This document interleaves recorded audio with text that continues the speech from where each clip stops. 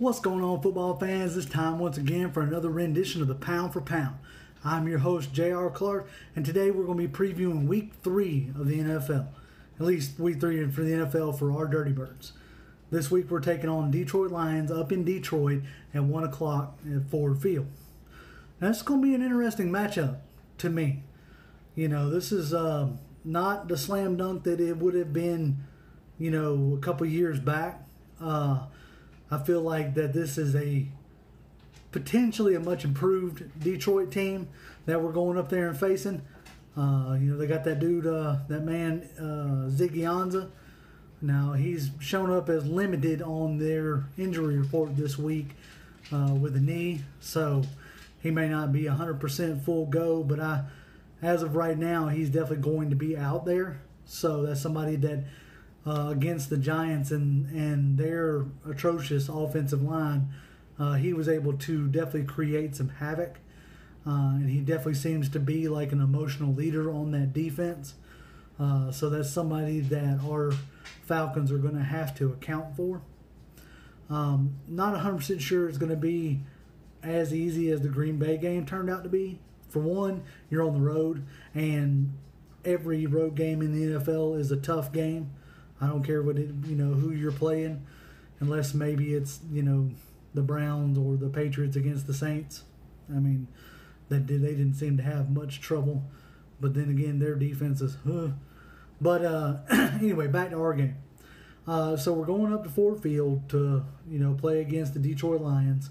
And like I said, I'm not so sure it's going to be an easy task. Now, I think it's a task that we can handle. I think it's a task that we can win, but it may be close somewhere in between the Green Bay dominance and the somewhat struggle against the Chicago Bears. They got a couple good run stuffers in Haloti Ngata and Ashawn Robinson. Those are some big dudes, so that's going to be a test for our offensive line to see if we can move them, if we can get them moved on the point of attack. To get our run game going. And if we can get any semblance of the run game going, then the play action pass comes alive. And that's something that this offense definitely strives off of. That's something that Matt Ryan is, very comfortable with, even going back to the days of Michael Turner.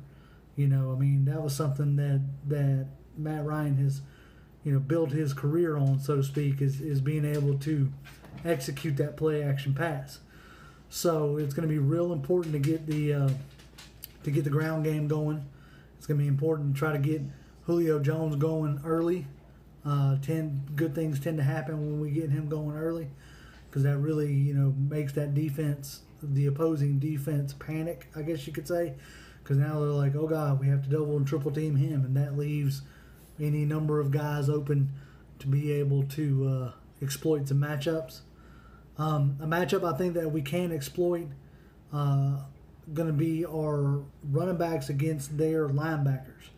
Looks like Detroit's rookie middle linebacker, Jared Davis out of Florida, doesn't look like he's going to play in this game. He hasn't practiced so far this week, and he got a concussion on Monday, so coming off of a shorter week for them, and the fact that he hasn't practiced, there's more than likely he's not going to play. So that leaves our old buddy Paul Warlow out there, and we know how well he is at covering running backs coming out of the backfield. I'm going to leave him and Detriot Whitehead, I believe is his name.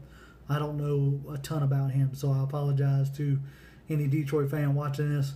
I know that annoys me when I'm watching somebody talk about my team and they don't know who they're talking about, so I apologize to you.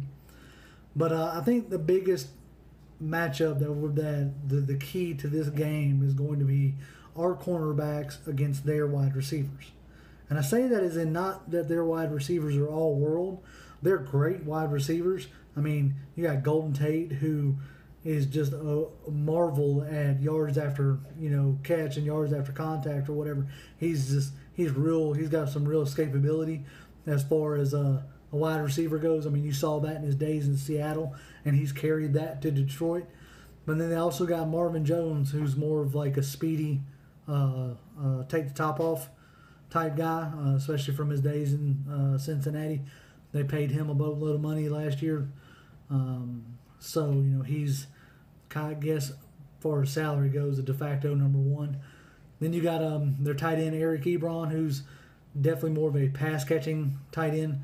I think his blocking is lacking, all around. So if he's out there, it's more of a receiving threat.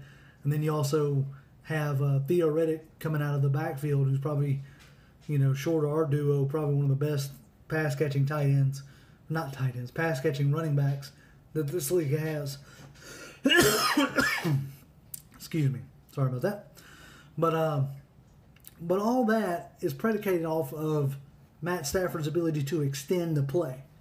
Matt Stafford's ability to throw from some weird angles. I mean, for the people down here, we saw him do that in his college days in Georgia, and he's continued doing that and has made, a career off of doing, these weird angle throws that not too many other quarterbacks can make. So if you're gonna chase him, you got to get him to the ground, for sure.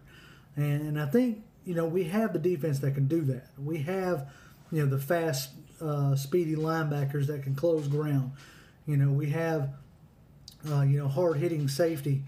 We have a myriad of different rotational pieces on the defensive line that I believe we can continue to create havoc in, for Detroit and their offensive line, which isn't all that great. 1 second, sorry about that. Much better.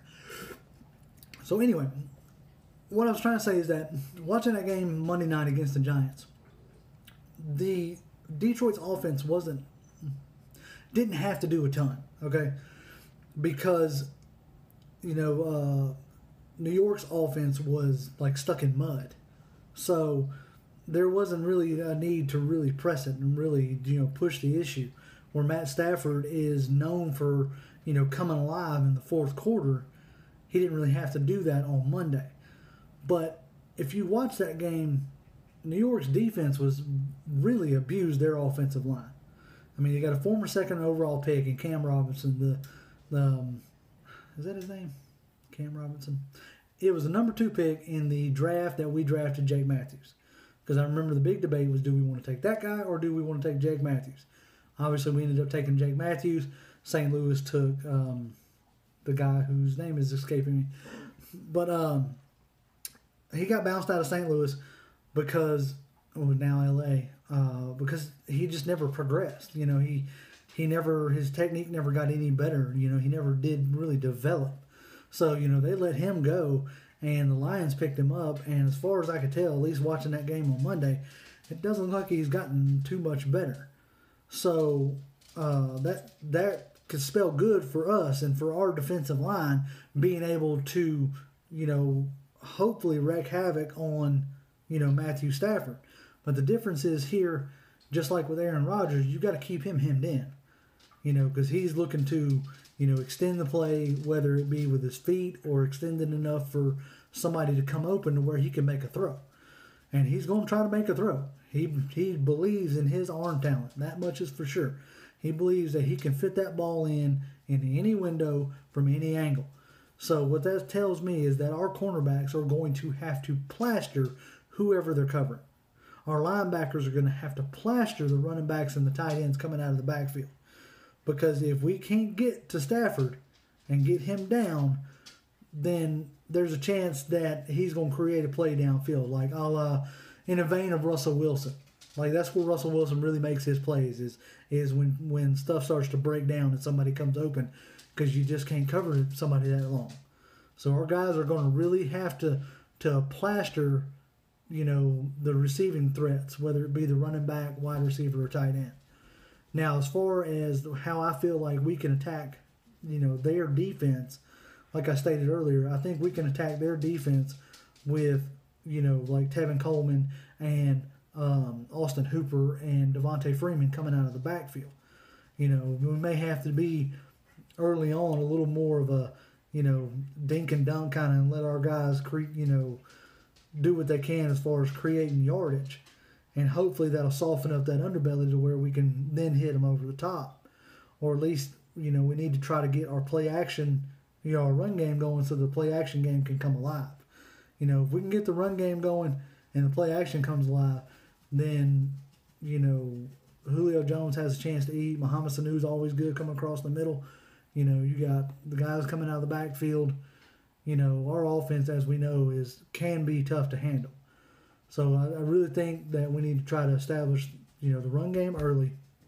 See if we can push that Detroit defensive line. See if we can block it up, which is going to be interesting because there's no Ryan Schrader this week. He's already been ruled out. So it's either going to be Ty Sombrello or Austin Pastore. Probably going to be Ty Sombrello because he played last week. So you'll probably have Pastore suit up as the backup this week. But Ty Sombrello was a little rough coming into the game early on, but I think he settled in and he did okay. And we were still able to run the ball against Green Bay. So, hopefully Ty Sombrello now another week in our system, actually getting some game experience, and hopefully that they can, that he can continue to improve at least for this week, because I really feel like Schrader will be back next week. So you got him, and then you got the lack of Vic Beasley. These are two really important things. Beasley will, he may be out, roughly a month. So, y'all got to forgive me. I got a tickle in the back of my throat, and it's killing me. Well, I'm going to go ahead and wrap this up because I think I'm starting to loop back in on myself. So, I'm predicting the Falcons win. I think we come home with a victory. I think we come home 3-0. And as always, Falcons fans, rise up.